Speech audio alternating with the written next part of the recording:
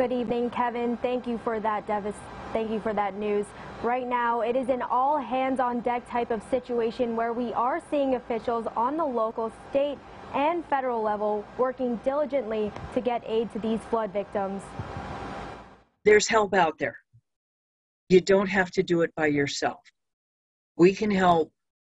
There's plenty of agencies available to help you. Residents in Steuben County are embarking on the road to recovery after extreme flooding over the past couple days. First things first, if you have been affected, what you should do right now is call the 211 helpline. If they dial 211, that goes to a local resource, and that agency start documenting the individual information from homeowners and businesses that have been impacted, so that we can get all of that information together and have it ready for future funding opportunities. The American Red Cross still has their emergency shelter open at the Corning Painted Post High School, as well as other disaster relief and recovery services, which can be reached by calling 1-800-RED-CROSS. Nobody expects to be in that situation. Where do I go from here? Overwhelming to get started. You need to start quickly, though.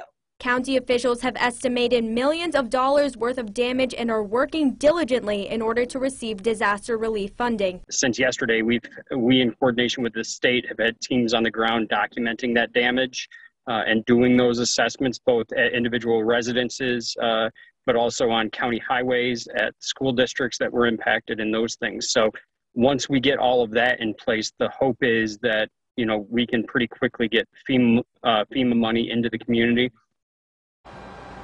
Today, the New York State Department of Environmental Conservation issued an emergency declaration to expedite storm recovery projects in Steuben County.